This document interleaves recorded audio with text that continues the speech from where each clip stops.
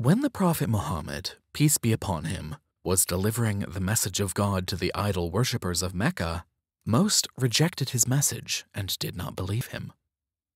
They demanded that he show a physical sign that he was indeed a prophet of God. They wanted to see proof of his prophethood by seeing the moon split in half, something that a man cannot do without the help of God.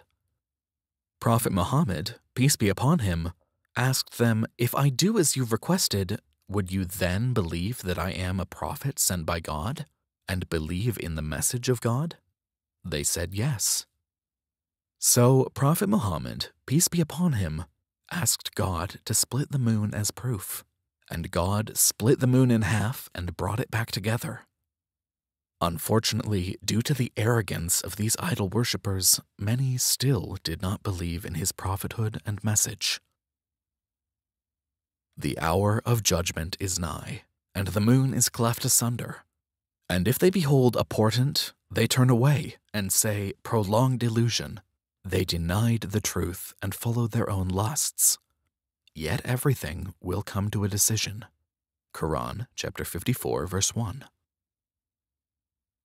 Today, with modern technology, it has been proven through a picture captured by NASA that cracks line the moon's surface. NASA stated that the two sides of the moon were separate at one time and then united. How did Prophet Muhammad, peace be upon him, know the moon was split if this event did not occur? We have historical reports from the companions present, and even reports from the enemies of Prophet Muhammad, peace be upon him, who witnessed it. We also have independent reports from people in other geographic locations, such as India, who witnessed it from their vantage points.